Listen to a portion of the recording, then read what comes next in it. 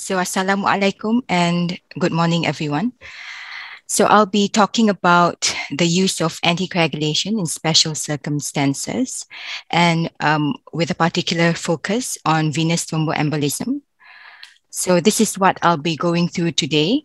I will go through the use of anticoagulants in venous thromboembolism, especially looking at secondary prevention of VTE, recurrent VTE whilst on anticoagulation, cancer-associated thrombosis, thrombocytopenia, as well as a short section on COVID-19 infection and anticoagulant use. So VTE is a major health issue and is globally the third most frequent cause of cardiovascular death behind myocardial infarction and stroke. The annual incidence rates in the Western population is around 1 per 1,000 people. And the rates in Asian populations were generally lower, 1/5 lower than that reported in the Western population. However, these were studies from just a few Asian countries as shown in the table below. And the number is estimated to increase as there is increasing awareness and a growing elderly population across Asia.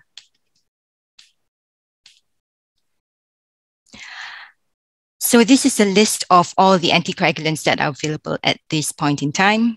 We have the traditional anticoagulants, the unfractionated heparin, which has been around since the 1920s, the vitamin K antagonist, namely warfarin, since the 1940s. Hence, there's a lot of safety and efficacy data with the older anticoagulants. The newer anticoagulants with enoxaparin making its debut in the late 1990s, and fondaparinux, an indirect factor 10 inhibitor in the 2000s, and we have now the DOACs, the direct oral anticoagulants that are efficacious and have a lower bleeding rate than the vitamin K antagonists. And the DOACs, which came about in the mid-2000s, has really transformed the way we think about anticoagulants and how we give it to patients. I have derived most of my talk from these guidelines, the ACCP, the ESC guidelines, the updated NICE 2020 guidelines, as well as the ASH 2020 guidelines on VTE. So for those of you who are interested, you can check these guidelines out. So I'll start with a case. So Mr. Tan is a 56-year-old gentleman with no known medical illness. He was diagnosed with an unprovoked pulmonary embolism and has now come up to 3 months of uninterrupted treatment with apixaban 5 milligrams BD. So we are looking at answering the question of whether Mr. Tan requires extended treatment to prevent a recurrence of VTE, and that is what secondary prevention of VTE is all about. I would like to draw your attention to this diagram from the ASH 2020 guidelines, which sums up clearly the distinct clinical phases of VTE. We have the initial management phase, the first 5 to 21 days following diagnosis of new VTE, whereby anticoagulation is initiated. We have the primary treatment phase, which continues anticoagulant therapy for 3 to 6 months and represents the minimal duration of treatment for VTE. Patients who go on to secondary prevention will most likely require indefinite anticoagulation. So Mr. Tan has come to the important decision point shown here, to continue or to stop anticoagulation. So what are the factors that you should be thinking about when you see such a patient? So these factors are important as they influence the duration of anticoagulation. You will need to weigh the risk of recurrent thrombosis with the bleeding risk, and finally, not to forget patient's preference, as this determines compliance to the drugs. When estimating VTE recurrence, it is important to pay attention to risk factors at initial thrombotic event, and this is nicely illustrated in the ISTH diagram above. VTE may be unprovoked, or provoked by major, minor, or persistent risk factors. Management of cases at the ends of the spectrum is quite straightforward. For major provoked VTE, it's a limited duration of anticoagulation for at least 3 months, 3 to 6 months, whereby if you have a persistent provoking risk factor, the most common is active cancer. You continue anticoagulants for as long as the patient has active cancer and is undergoing treatment. Now, the real headache comes when a patient lands in the middle with unprovoked VTE and even minor transient risk factors, as these there are clinical equipoise with regards to how to manage patients with unprovoked VTE. So if you've had an unprovoked event, your risk of recurrence is very high. This meta-analysis, which was published in 2019, involving over 7,000 patients, looked at the rate of a first recurrent VTE after discontinuation of anticoagulant treatment in patients with a first episode of unprovoked VTE. The cumulative incidence for recurrent VTE show an increasing trend from 16% at 2 years, 25% at 5 years, and 36% at 10 years. Recurrence is also 3 times more common in men than in women in unprovoked VTE, and this has been consistently reported in several studies. One of the recurrent VTE risk stratification models that have been validated and can be used is the MERDU O2 score. So in a cohort study of over 600 patients with unprovoked VTE, it was found that men have a 14% risk of VTE if they are off anticoagulants, and women have a similar risk if they have 2 or more risk factors that are shown here on the table. So that's why if you use this risk stratification score, for men, you would continue anticoagulant therapy. And for women, you apply this score, and if they score more than 2 or more points, then their risk of recurrent VTE is the same as the men. And so you would continue anticoagulant indefinitely. Now we look at the bleeding risk, and that is really the most important complication for any anticoagulants. And this remains so even with the use of newer anticoagulants. However, unfortunately, there are no such dynamic bleeding assessment tools that you can use to ascertain the bleeding risk at the 3-month period. Over here, they use a more than 3% bleeding risk per year to deem a patient as high bleeding risk. And really, this is a clinical impression of patients with 2 or more of predisposing factors for bleeding. So if the patient has a high bleeding risk and unprovoked VTE, you would stop anticoagulants and take a look at whether you can rectify the bleeding risk and modify the patient back into a non-high bleeding risk category. And with a non-high bleeding risk and unprovoked VTE, you would actually continue anticoagulants. I would also investigate for secondary causes of VTE, as unprovoked VTE is really a diagnosis of exclusion. So at the 3-month period, I would perform a thorough medical history and physical examination and perform baseline blood, such as full blood count, which could in a way point towards if there's thrombocytosis or polycythemia, you'd be thinking of a myeloproliferative neoplasm. If there's anemia and hemolysis, a paroxysmal nocturnal hemoglobinuria. If there's any evidence of anemia, that would be a sign of an acute bleed, and you would need to rectify that. So full blood count is quite helpful. Baseline renal function tests and liver function tests, as well as a limited cancer screen with a chest X-ray, if warranted. I would like to point out that a thrombophilia screen is not indicated at this point in time, and it would not really change our management of the patient in the first place, and there's not much data supporting this practice. However, the exception would be for those planning to stop anticoagulation and have a low bleeding risk. So you want to have a discussion about why they need to continue anticoagulants. So you can, in a way, go down the route of performing a thrombophilia screen, as well as those suspected to have APLS, as this would influence which anticoagulants we'll be using for the patient. As I'm sure most of you are well aware that in high-risk APLS, the use of DOACs have actually increased the risk of an arterial thrombotic event. So it is now recommended that warfarin is used instead for long-term anticoagulation in this group of patients. So this is reflected in most guidelines recommending indefinite duration of anticoagulation for unprovoked VTE, with the ACCP clearly stating that one should take into account the bleeding risk as well. So this table is a summary of the oral anticoagulants that can be used in the treatment of VTE in primary and secondary prevention phase. And if you take a look closely at apixaban and rivaroxaban, you might note that the dose of these DOACs are lower than your usual standard dose. And this is really due to two trials that looked at low-dose DOACs that really changed how we treat patients who require long-term anticoagulation. So the Amplify Extend and the Einstein Choice both looked at apixaban of 2 doses versus placebo, and the Einstein Choice looked at 2 different doses of rivaroxaban versus aspirin. Otherwise, they are pretty similar in characteristics. Even the primary outcomes were similar. Both looked at recurrent VTE as well as major bleeding, and both demonstrated significant reductions in VTE recurrences without a significant increase in the bleeding rate.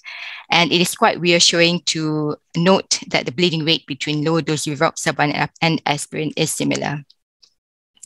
So the latest guidelines, especially those from 2019 and above, have now taken note of the results of the 2 studies and recommend giving low-dose DOACs in those requiring extended anticoagulation.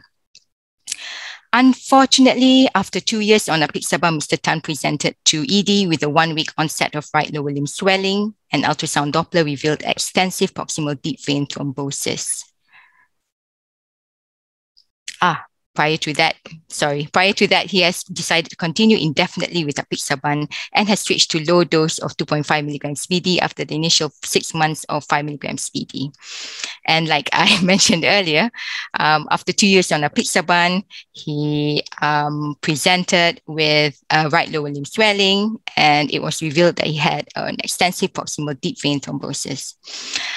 So, current anticoagulants are really good at reducing the risk of recurrent VTE whilst the patient remains on it. Therefore, recurrent VTE is an unusual event that a search for the cause is usually warranted. So these are the common causes for recurrent VTE. The most important cause would be malignancy. Other prothrombotic disorders include autoimmune conditions like antiphospholipid syndrome, certain vasculitis like Behçet's disease, hematological conditions like paroxysmal nocturnal hemoglobinuria and myeloproliferative neoplasm. Also, it'd be important to check whether the patient is pregnant, if the patient is a lady of childbearing age, and also if you have some vascular abnormalities that predispose the patient to chronic obstruction of venous flow. This can also cause recurrences whilst the patient is on anticoagulation. You might be thinking, hang on, what about inherited thrombophilia? Well, I have included it, but as you can see here, it's in very small font, and I will state my reasons for it in the next few slides. So these next few slides are actually modified from Dr. Hannah, our brilliant hematologist. She had a talk on this a few months back. So if you ever wonder why your test for thrombophilia screen was rejected, you can give her a call. Right. So this is a list of all the causes of thrombophilic conditions. The inherited ones and the acquired ones. And the ones in big fonts are what I would deem as strong thrombophilias. So having this condition would actually push the patient into a higher risk of recurrent thrombosis. But with inherited thrombophilias, you must take into consideration that the clinical phenotype actually varies with the different types of inherited thrombophilias. Before we go on to what to test for, most importantly, I would like to draw your attention to the right side of the screen where we have prevalent studies of all of these inherited thrombophilias. And as you can see, although these prevalent studies are done in the Western countries, it really is very rare. I do not have the data on prevalence in Asian countries. So please bear in mind how rare these conditions are before you actually order a thrombophilia screen. So for the more, for the common inherited thrombophilia conditions like factor V Leiden and prothrombin gene mutation, usually we would proceed with a genetic analysis, polymerase chain reactions. For the more classic thrombophilic conditions, the protein C, protein S, and antithrombin deficiencies, you would normally need to order an activity assay. And for APLS, you would require lupus anticoagulant, at least 2 clotting-based tests. Over here at we perform the DRVVT as well as cyclical clotting time, an anticardiolipin antibody, and also a beta-2 glycoprotein 1 antibody, which we do not have here. So also another thing to bear in mind is the cost of these tests. So in if you were to incorporate all of these, and bear in mind, these are not, the thrombophilia study does not include genetic tests for factor V Leiden and prothrombin gene mutation. So with all these activity assays and a full APLS screen, it would come up to at least 380 ringgit for the patient. So these set of criteria should be met before considering the thrombophilia screen. I won't go through them in detail, but suffice to say that for inherited thrombophilias, Dr. Hana will only perform the thrombophilia screen if you have an unprovoked thrombotic episode and a positive family history, and the patient has planned to stop the anticoagulant.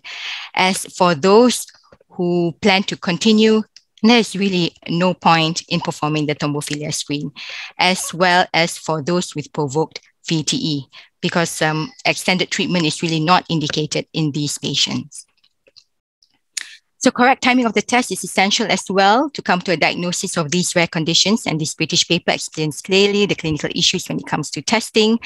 And as you can see here, you do not perform thrombophilia testing at the time of VTE diagnosis. That means at the time of acute thrombosis or during the initial 3-month course of anticoagulant therapy, as this does not change management. However, if you really do want to proceed with a thrombophilia screen, you can proceed with this 2-stage testing approach, which is quite reasonable. The test that you can do while the patient is on anticoagulant would be a genotype-based test, would be the factor V Leiden and the prothrombin gene mutation, and those involving antibody titers, the anticardiolipin antibodies and beta-2 glycoprotein 1 antibodies. The remaining tests are influenced by the presence of acute thrombosis or anticoagulant therapy. Therefore, it is best to defer the test until at least completion of the primary treatment phase, which is a minimum of 3 months of anticoagulation.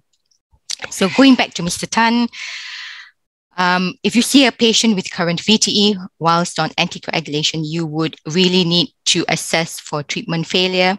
Look for reasons why the anticoagulant might have failed. Is there a lack of adherence to the anticoagulant? Is there any evidence of poor GI absorption?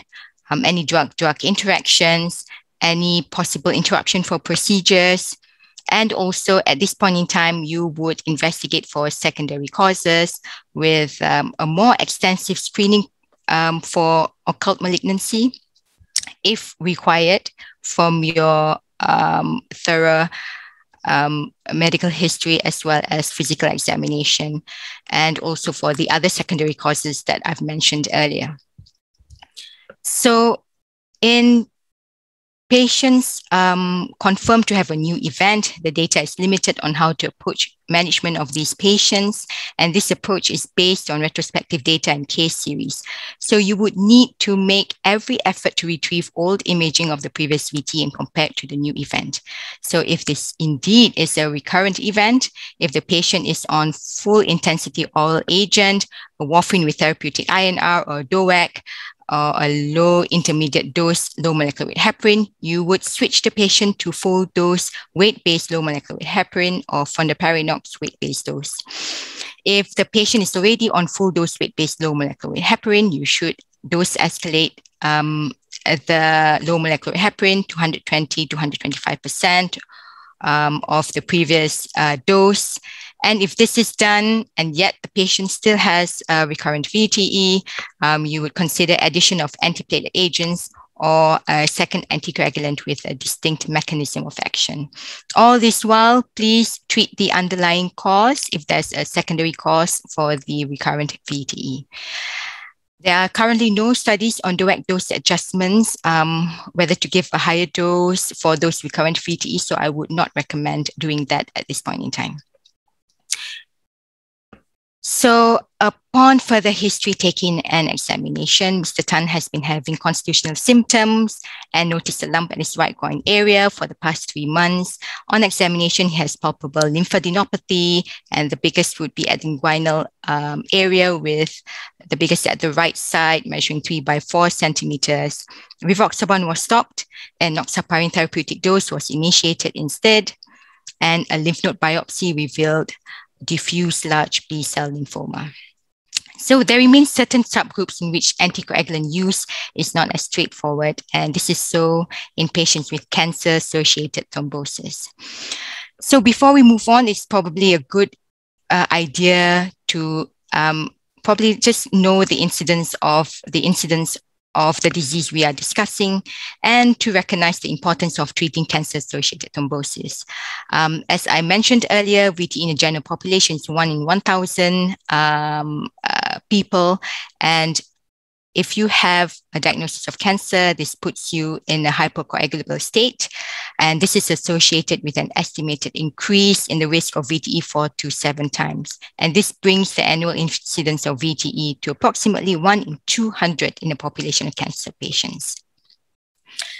The clinical guidelines for cancer-associated thrombosis is different from the general VTE guidelines. So my next few slides are derived mostly from these clinical guidelines, and I urge those of you who are interested to read more.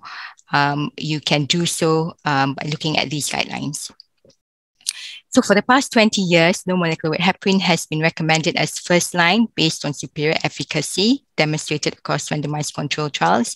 And these showed a 42% reduction in the risk of recurrent VTE without a significant increase in the risk of major bleeding.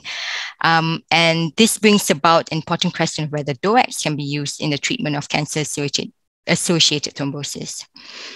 There have actually been 4 randomized control trials, but I'm only going to put the 3 that are pretty similar. We have the Hokusai VTE trial that looked at edoxaban versus low molecular weight heparin, SELECT-D, which looked at rivaroxaban versus low molecular weight heparin, and Caravaggio, which looked at apixaban.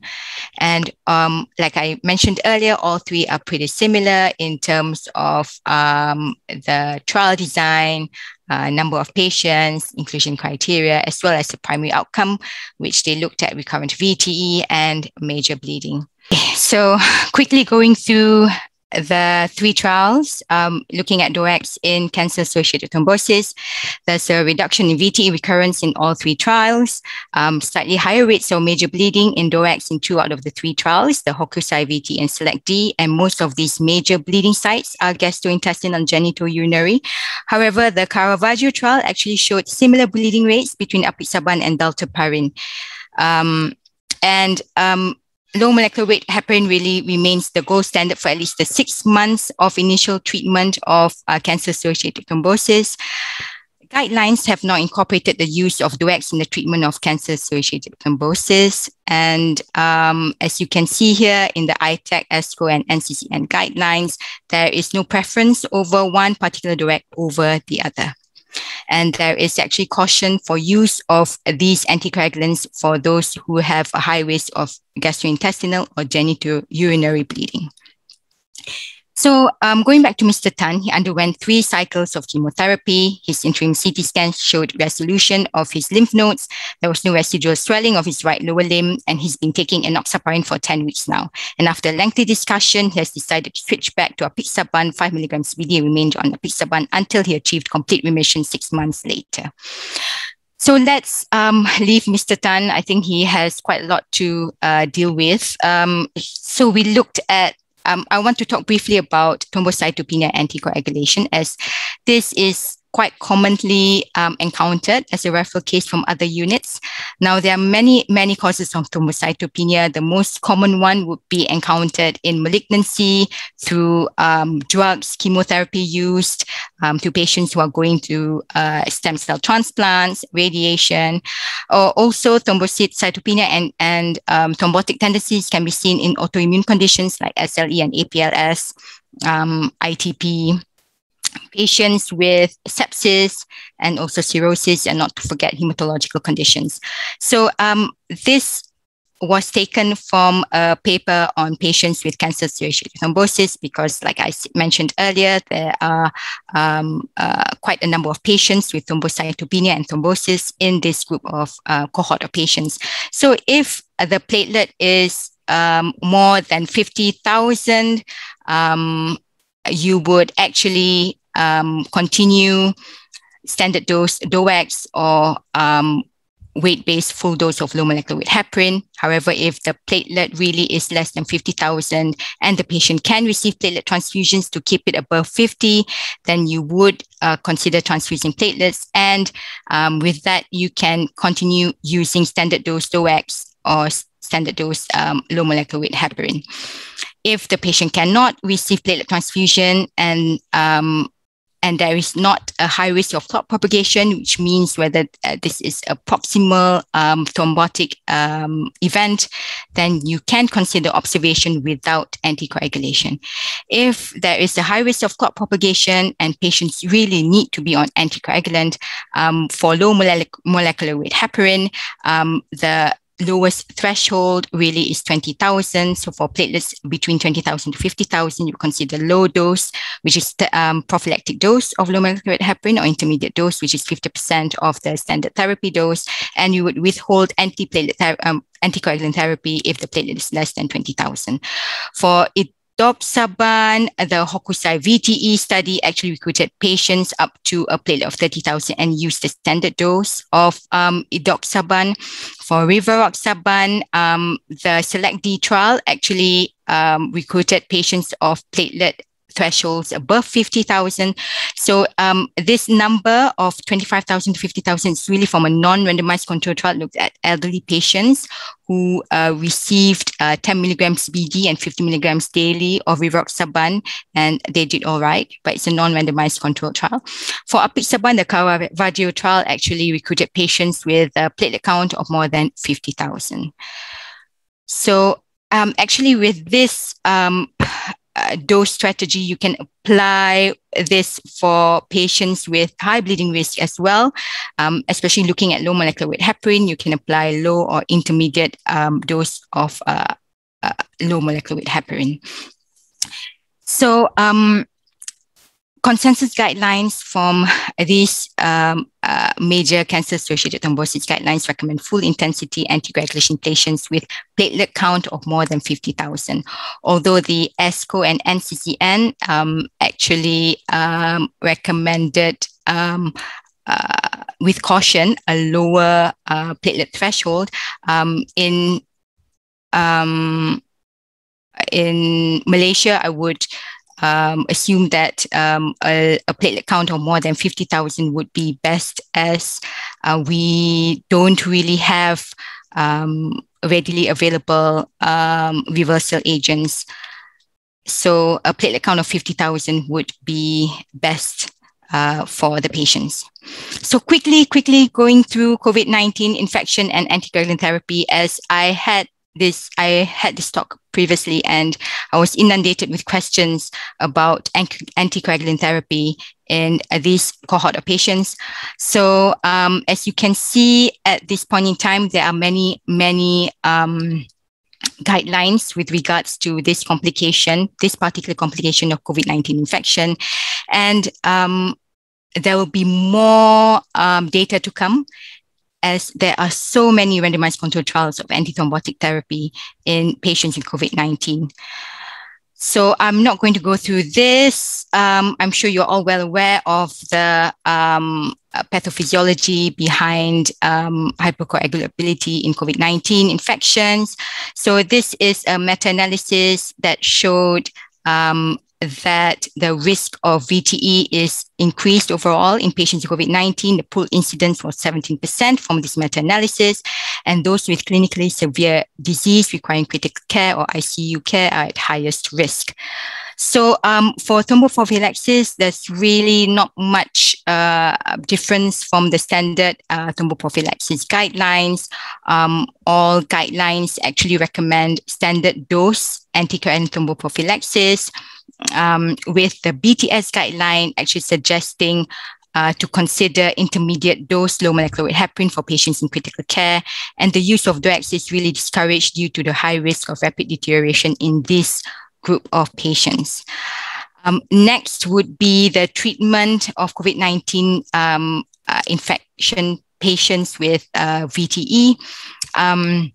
And all the guidelines are pretty much united in saying that for acutely ill and critically ill patients, they would prefer parenteral anticoagulation. And upon discharge, DOACs can be used. Although the ACCP did mention that initial oral anticoagulation can be used for those without any drug-to-drug interactions. And there is no preference over any different low molecular weight heparin or DOACs to be used in this patient. So in summary, low-dose DOACs are just as efficacious and is associated with a lower bleeding rate for use as long-term anticoagulation. Low molecular weight heparin and DOACs can be used in cancer-associated thrombosis. There are no studies in dose-adjusted DOACs in patients with current thrombosis, high bleeding risk, and thrombocytopenia. So when in doubt, it's best to switch to low molecular weight heparin. And low molecular weight heparin is really the anticoagulant of choice for inpatient thromboprophylaxis and treatment of acute and critically ill COVID-19 patients. And with that, I thank you, and I'm really sorry for all the inconvenience caused earlier. Okay, good morning, everybody. Sorry for the slight delay. I'm from the Medical Education Research and Development Unit. This morning, I'm very pleased to have Dr. Satria Nur Sya'Ban from Lecturio to present their solution to us. So just a quick background on how they came into Last year when we had COVID, declared an MCO was implemented, the students were all sent back to their homes. And what we then did was we actually were trying very hard to continue the delivery of the undergraduate medical program. And we were trying to get our lectures done online, and it was not really quick enough. At that time, Taimo from Lecturio came and offered us a solution which actually had lectures and a quiz bank, and he made that available for us to use while we were preparing our own solution.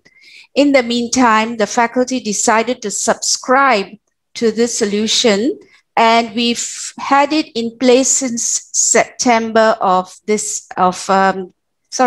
September of last year.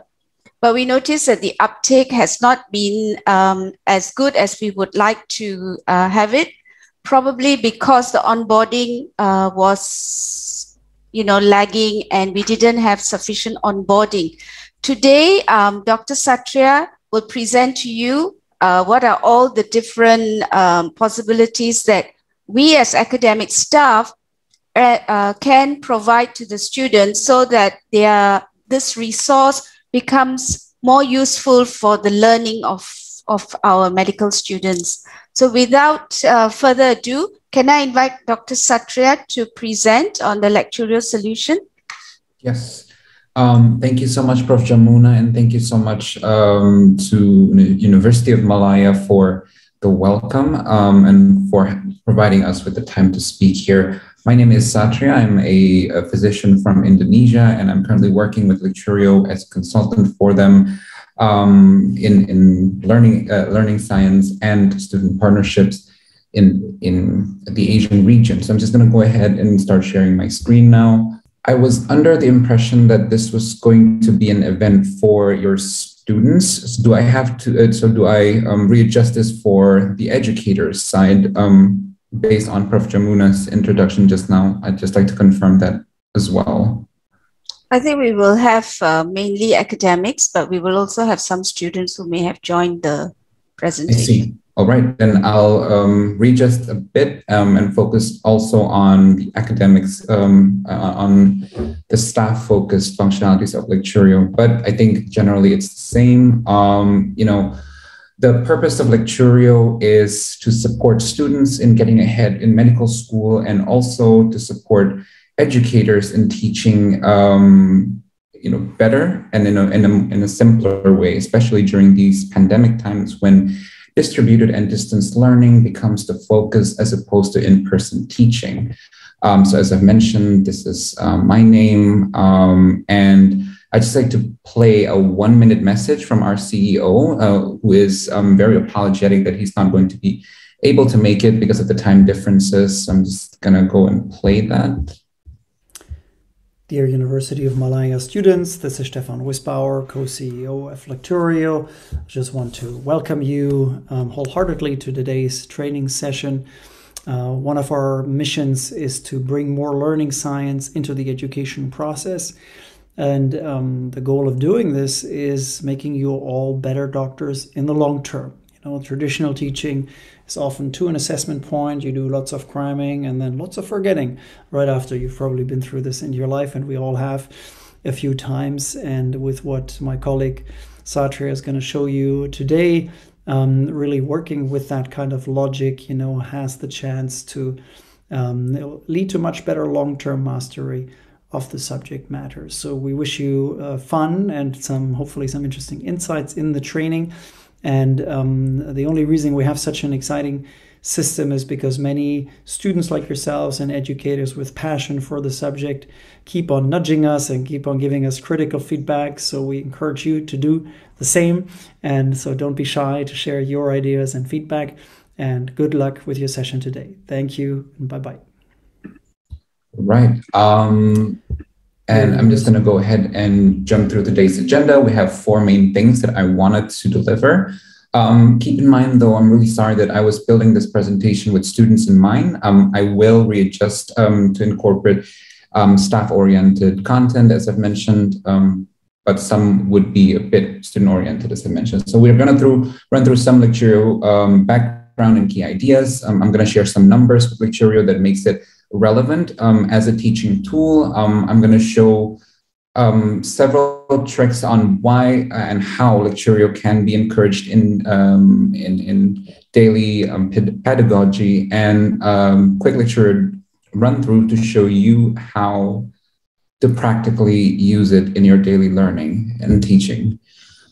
So some backgrounds and key ideas. Lecturio combines our content with the latest state-of-the-art learning science to make the most of the study sessions. We make sure all our slides have correct proportions in regards to text and images. We provide supporting teaching tools on the side of the video to make sure that everything is tactile or as tactile as they can be. We provide clinical case question banks with direct feedback that allows students to understand where they're getting things wrong and where they're getting things right. And we provide also space retrieval questions that pop up at the end of each of our videos, which is applicable as well to all videos that the UM staff uploads to our platform, as long as you input the questions when you upload it. We are focused on being adaptable and user-friendly. The platform is as scalable and as adaptable as you need it to be. You can assign as many content as you want, the whole course of 24 hours if you'd like, a whole course of 5 hours if you'd like, or as little as a course of 5 minutes, if that is what you require for your students. It is also designed to help your students become more self-directed because we incorporate a comprehensive monitoring and assessment tools, both to be used by the students and also by the teachers. I will share in a little while how this can happen. It allows you as educators also to practice the flipped classroom approach more easily without having to prepare too many things from your side and attaching advanced video lectures and advanced reading materials before class have never been easier. Some numbers that would be relevant or interesting for you to know is that we have around 6,500 hours of video. No, not 600,000 hours, but 6,500 videos in our platform that spans the entire medical curriculum. It includes everything from preclinical to clinical content, as well as physical examination content, which I think is very relevant right now during this pandemic times. We have more than 400 3D model enhancement that are attached to our anatomy videos. We have more than 20,000 recall questions that pop up at the end of each of our videos and allow students to assess their understanding of the concept, as well as retrieve them when the time comes. Around 1,000 concept cards, which are articles, including links, graphics, and illustrations that help students understand in a different format than our videos. And more than 4,500 clinical case questions spanning, again, preclinical and clinical content, along with direct feedback in the form of assessment of where they're getting things right and where they're getting things wrong. We have more than 1 million active users worldwide and more than 50 global student partner organizations working with us, and a combined experience amongst our teachers in our platform of 200 years. And these teachers come from all over the world, and they bring a wealth of experience in their own fields to our platform and to our members. So I want to start with a story about why Lecturio and by extension learning science is important in learning and teaching. We have a model student here, Lexi, and Lexi has been investing all her time in studying, but unfortunately has been finding that she's not doing well in her exams. Since she has been giving more time, she cannot give more time because she's trying her best and she's giving her all in studying. She considered how she can make her studies more effective, and she started looking for research-based learning platforms. She found Lecturio and was able to mix different learning strategies directly inside the platform, incorporating cognitive science-based techniques into her learning. It felt counterintuitive at first because it's an additional source. It requires more time to implement at the beginning, and it feels like you're slowing down learning because you're not just going to the point and not just memorizing the things that you need to pass an exam. But she trusted the process and saw great results. And I think this is a great story to illustrate how learning science may not yield results from the get-go, but if the process is trusted and if it is implemented consistently, research has shown unequivocally that it is good for students and educators to implement it deeply inside their teaching. So how to apply Lecturio daily? Before I start my demo, it's going to be a very quick demo. I wanted to share 3 main things that, including the evidence behind it, that I think people should try implementing with Lecturio. So the learning science strategies that we incorporate or we make easy for people to apply through our platform include dual coding, spacing, interleaving, concrete examples, elaboration, as well as recall and retrieval. And these act at different stages of memory process creation, including encoding, storage, and retrieval. We aim to help students have better metacognition.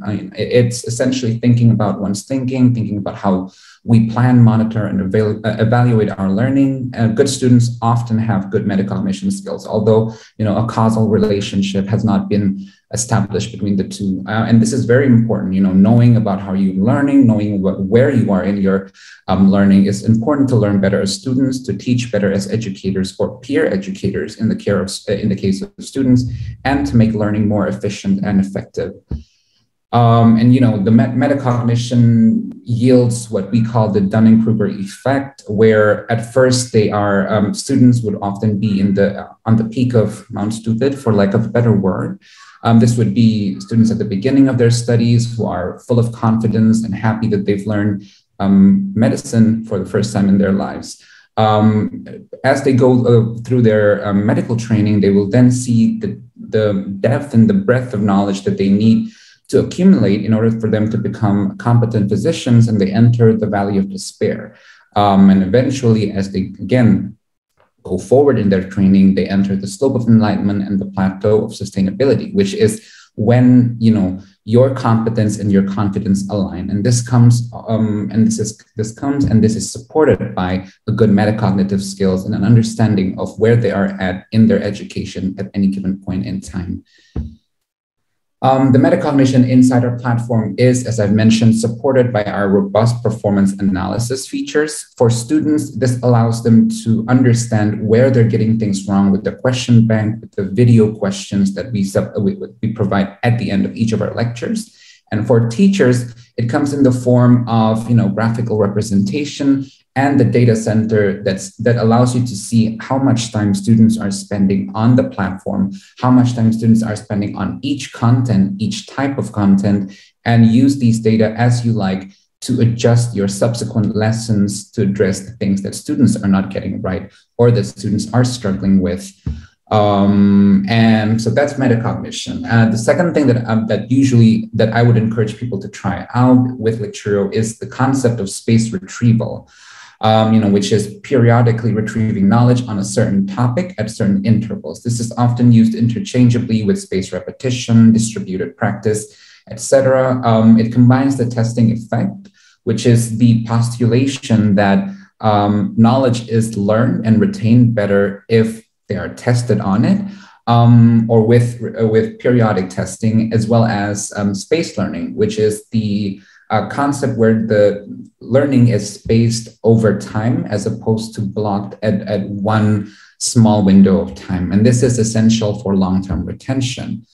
Space retrieval in our platform is extremely intuitive. As I've mentioned before, questions will automatically pop up at the end of each of our video. And this is applicable as well to any videos that teachers from upload into the platform. You can input questions that pop up afterwards and use this data to, again, adjust whether your students have understood a certain concept and adjust your lessons afterwards. And these questions will be returned to the students depending on their confidence level and depending on how many times they've gotten them right, so that it is returned at optimal intervals, allowing the students to, again, refresh their knowledge on the subject and watch the videos directly from the space retrieval window, which I will show after this. And space retrieval is backed by a plethora of evidence, one of which is this paper by Dobson, who found a 41% better retention of information and less forgetting in groups given retrieval assessment compared to those without. So this is the illustration of the research, but again, it shows very clearly that there is a significant improvement in retention and reduction in forgetting. And the third one that students and teachers can try to implement through our platform is interleaving, which is the practice of mixing different related subject or topics when learning. It promotes cognition and retention. It imparts contextual interference between topics, which lead to a more cognitive effort and desirable difficulty in amongst learners. It promotes the compare and contrast mechanism in learners, and it boosts inductive category learning and later transfer. And how they can apply it is actually by learning multiple concepts. And this is uniquely possible with Lecturio because of the fact that the entire medical curriculum is available to a student and to an educator at any given time. So vertical curricular integration, which is, a mix on the Flexnerian narrative of preclinical and clinical medicine, is infinitely applicable with our platform. They can then relate concepts that they've learned in the previous session with the new concepts that they've learned. They can mix the orders of flashcards and questions that they're practicing. And by paying attention to subsequent lessons with related topics, they will make use of the psychological mechanisms that makes interleaving such an effective and well-trusted topic. The evidence behind it, again, there's a plethora of evidence, but I'm going to outline one by Hatham et al. In 2003, who showed the benefit of mixing contrastive topics over similar topics in the context of ECG interpretation. So students who were given or who practice interpreting ECGs in a non-linear order that are not grouped based on a particular diagnosis performed better in a subsequent test compared to students who were given or who practiced ECG reading in a sequential manner. So only STEMI ECGs for a time, and then NSTEMI ECGs, and then for example, Wolff Parkinson syndrome ECGs. And so this makes the case that mixing different concepts or mixing the practice of different concepts that are related to each other, but sufficiently different to impart desirable difficulty, is actually better than just grouping them together. This is, again, possible with Lecturio, not just in practice, but also in learning. So, these three videos are, it's obviously related: the anatomy of the heart, hypovolemic shock, and physiology of the circulatory system. But they are from different disciplines. In a horizontal curriculum, in a horizontal integration curriculum, you would not learn this at the same time. But with Lecturio, you can apply the vertical integration very easily. Students can learn about the anatomy of the heart, link it with their, with the understanding of how blood flows, how the MAP is calculated, what constitutes a peripheral pressure, and they can also then connect it with the knowledge of what happens in hypovolemia and hypovolemic shock in emergency medicine. What kind of interventions they need to make and what kind of physiological underpinnings are happening in hypovolemia. So yeah, that's an idea of interleaving. And we have a lot of different ways on how you can use this. And I'm more than happy to provide separate sessions on how exactly things can be applied with Lecturio. But as the time is very limited, I'm going to go and jump to this next application as well. So the question bank, while not a direct application of interleaving and not a directly visible application of interleaving, it also make use of the principles of interleaving by allowing students to mix different questions from different materials in the same test practice. And the feedback that is given directly after strengthens the testing effect that exists already in the question banks and allows the students, again, to review and to link and to form connections between the different concepts that they are learning, strengthening their learning beyond what they would be able to do only with one concept at a time. So I'm going to go ahead and switch to another tab. I'm going to share my screen to show exactly how teachers can use it.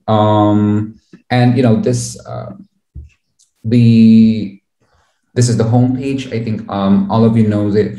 I want to show a bit the video library. I hope all the educators are familiar with the video layout. I've already shown you how the video looks like, so I'm not going to go through that. I'm going to jump and focus more on the administrative side of it. But before I do, I'll run through really quickly on the student side of things, what the students see, what they can use. They can go through the preclinical and clinical video libraries, as well as other things that have been grouped. The contents are mostly the same. However, they have been grouped in a way that is optimal for this current curricular distribution, and they can be filtered based on subject or organ system. I like subject E better because it is a more familiar distribution, and we have as you can see here in the preclinical, anatomy, histology, physiology, including physical examination videos as well. With the physical examination videos, we include a trial patient, an educator in a clinical setting, showing how different examinations are done, and allowing students to simulate a skills lab environment within our platform. And the anatomy, for example, as I've mentioned here, is distributed very clearly in subsystems. The upper limb anatomy is long, and it's not a short course. However, it does split it into smaller chunks to make sure that students are always at an optimal level of concentration when they're watching a particular videos. And the video looks like this. As I mentioned, we pay very close attention to the composition of slides. We have an educator on screen to make sure attention is as good as it can be, that students don't feel disconnected with what they're watching. They have a 3D anatomic model that they can use during class and also on their own during your session. So you can use this to teach your classes. You can use this to ask your students to run through different levels in a particular video and explore them, hide certain structures, name them before labeling it and showing what the structures are. And as educators, you're also able to download the materials. And these materials then can be used for you to teach your own classes, for you to take illustration out of them, summaries that we've created. And this is all possible because of the partnership that we've established with the University of Malaya. And yeah, I think that's the very quick run through of the function of the student side of things. They can obviously see the tasks that you assign, the videos that you assign in the study planner, which is a really good planning tool for them. They can create exam bundles for themselves, use the exam bundles that we've created, or do the test exams that you have created for them. And they can space retrieve the things that they have watched and review the things that they have previously answered and have now, for example, as I did, answered incorrectly and watch the related videos directly there. So our focus is, again, allowing students to retrieve, allowing students to practice and continue, create an environment where they can independently expose themselves multiple times to materials that they have not understood yet, or that they are unable, that they already understood before, but need to maintain. So I'm going to go ahead and show you also one more function that I think can be useful, are patient notes, where students can input patient findings, essentially creating their own medical record for you then as educators to review and talk about perhaps in tutorial classes. And in the administration side of things, I think the previous session has been done, but you as an educator will be able to use this data as much as you want. For example, by dividing it, here it's divided based on groups. You can see per group which students have done which, how many videos, which students have done which, or how many questions, and how many of them have gotten things right or wrong. And with the Insights dashboard functionality, you'll also be able to use our system to organize the data that we have accumulated, and filter them based on the things that you need. So for example, this is an overview. You can filter it by performance, by course. So upper limb anatomy, how many minutes in total all your students have watched, how many of them got things correctly, how many of them got things incorrectly. And this can help you to focus your next session on the things that students are not managing well enough. So for example, things like here, electrocardiogram interpretation, or so on and so forth. And you can also mix them based on group, only see the anesthesiology classes, only see the biomed classes, and again, subsequently, for example, anesthesiology, see only curricula, see only a specific topic that you are teaching, etc. So it's a very, very, again, adaptable and scalable system used only depending on what you need. Assignments, you can track your assignments for your students by, you can attach, for example, this is Dr. Kong has assigned a content, 8 hours of content to his students, and the status is that it has been completed. But you can also see how many users have done it, how many users have not done it, and remind them right here inside the platform, so that you don't have, to text them, or you don't have to come to class the next time and find out that most of your students haven't watched the content that you've assigned, for example. I can also create assignment by assigning our videos, your videos, or a combination of the two. Again, you can assign 8 hours of video, you can assign just 5 minutes, anything that you need, you can do inside our platform. And you can also create tests. I think this is one of the last things that I want to show you. You can create tests on our platform that can be performed both inside our window and outside of it. So in the Safe Exam browser system, for example, because I've just shown you an anatomy video, I want to show you maybe how we can look through things. Yep, that is correct. And again, I'm leaving this up to you to choose which platform you'd like to use, but to know that there's an option here for you to run through different questions, preview them before assigning them, and then using our platform also to set it either as a summative test or as a formative test. If the summative test is if the test is a formative one, you can turn on tutor mode for your students to know the answers after they answer the question, or you can use it as an exam mode where you can set time limits, where you can set when they can start, when they can stop, and bring it out in the Safe Exam browser environment. So I think I'm nearing the end of my presentation here. As admin, I would like to also let you know that you will be able to group students. So for example, if you have 100 students in your class and you have identified 10 struggling students, you can easily create groups of this 10 student and assign content specifically to them, so that you can keep track of these 10 students more closely, how many videos they've watched and how many answers they're getting right and they're getting wrong. And it's very useful, for example, for summer classes, remedial classes, or elective courses that may not be, that may be seasonal and not be constant, that may not be a constant fixture in your learning. And the patient notes that their student creates, for example, as a requirement for graduation from our clinical rotation, can be printed, can be reviewed by you as a teacher, and can be filtered based on the groups that you've created or per name of the students. So yeah, I'm gonna go back to the home screen now and answer the questions that are provided to me. So depending on the package, I think is able also have course creator access. You will be able, Professor, to create questions and upload questions from the University of Malaya question bank yourself. And when you're uploading question, you'll also be able to write the feedback. So if question A is right, if question B, C, D is wrong, and why these things are right and why these things are wrong, and link it to the relevant our content or your content that you feel is relevant for a student to review afterwards.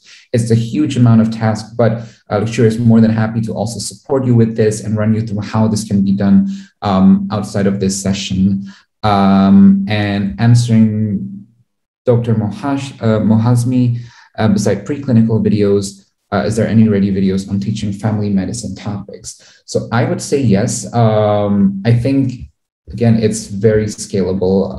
The family medicine may not be, directly applicable, but we do have family medicine inside our window here. Preventive medicine, for example, prenatal breast cancer. It's something that, a GP would need in a primary healthcare setting. However, it is not, you wouldn't have the relevant content, for example, on how a Malaysian doctor can review projects inside a primary healthcare center, or ensure quality of care in a primary healthcare center. This is something that, local context that will need to be provided by educators. And there are questions, I think, questions made for us, but negotiate through the lectures. Okay, sorry, oh, Satria, you have answered it. I've answered it, yes. Thank you very much for your presentation. Yeah, That's it. Thank you, Prof. Jamuna. And did you want? Sorry, did I interrupt? Did you want to say something? No, just a really quick closing statement. I think I'm just going to jump back to my presentation. The UM also already has a mobile app. So any content that you upload, any questions that you upload, any assignments that you provide to students will appear also on these mobile apps. So this is a good way, I think, if you can encourage your students to have better uptake, for them to study on the go, to have this portable University of Malaya library inside their pocket anytime anywhere, anytime, and promote asynchronous learning for your students. And yeah, so I think that is it. I'm just going to stop sharing my screen now and hand the floor back to Prof. Jamuna. Again, thank you so much for the welcome, and open to any questions you may have. My email, I will put in the chat. If you have any questions, I will be more than happy to answer them. Thank you very much, Satria. There is a link that we have posted on the chat box, which you can put in your questions, and we will pass it to Lecturio to actually answer those questions. In the meantime, we will organize onboarding sessions once again with Lecturio for all academic staff as well as the postgraduate students. And we will try to make this as routine as possible, so that we can actually get people to come in and join in eventually with the whole solution. At the moment, we have subscribed for 5 years, so we hope that there will be better take-up by the faculty, and faculty actually introduces Lecturio to the students. One other thing is, if you have a curriculum, Lecturio can map your learning outcomes to the content that they have, so that that is actually made available for your particular program. So if you need to get all these sort of services provided, then please contact MERDU. You can contact Kuhan Krishnan at MERDU, and he will be able to help all of you to set the teaching materials that you would need for your program. In addition, there is a question bank, but this may be more for undergraduate level. But you can also add on questions. And if you want to put any of your materials online, we can also facilitate that. So thank you very much, everyone, for patiently sitting through this despite running late. We hope that you will engage with Lecturio, and we look forward to seeing you on the platform. Thank you very much. And once again, thank you, Satria, and thank you, Lecturio. You're very welcome, and have a great day, everyone. Yeah, have a great day, everyone. Stay safe.